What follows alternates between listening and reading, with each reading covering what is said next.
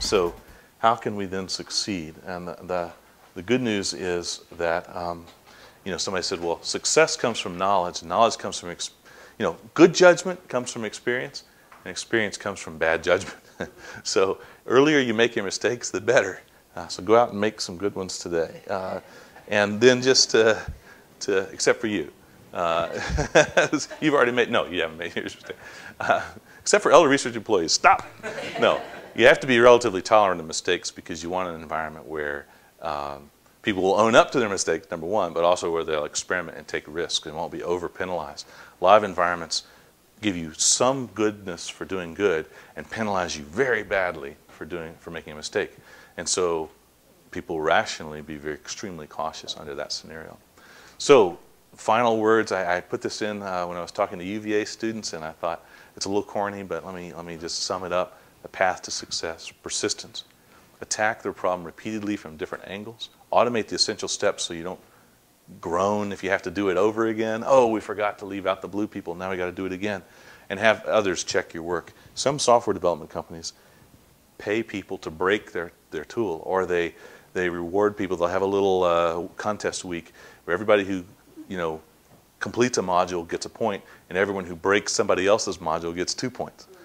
So you can spend all your time trying to break other people's stuff, and then the people with the most points get a fancy dinner out at a nice restaurant, and the person with the least points has to wear a beanie cap to work the next day with a propeller on it, or something.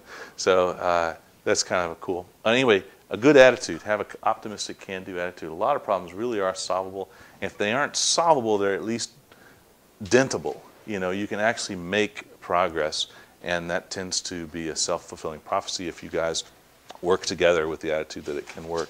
You need to team up with people who want the project to succeed. I know early in my career in the defense industry, sometimes maybe because I was so young, or maybe because it was a contracting industry, there were people who really wanted the project to fail because they were there for the long haul. And if this project failed, that might help them get support for a project they were really interested in. Whoa. That's an eye-opener for a young, naive, person who just assumes that everybody on the team wants a project to succeed. There might be somebody who owns the data who's really afraid of what you're going to find in that data.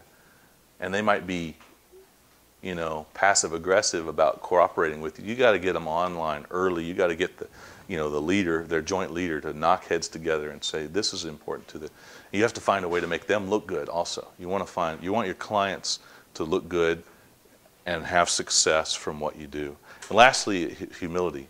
When we go into a room, we learn about a new field, we know the least about that field of anybody in the room. We have a lot to learn. And people will be very good about answering your questions if you ask them.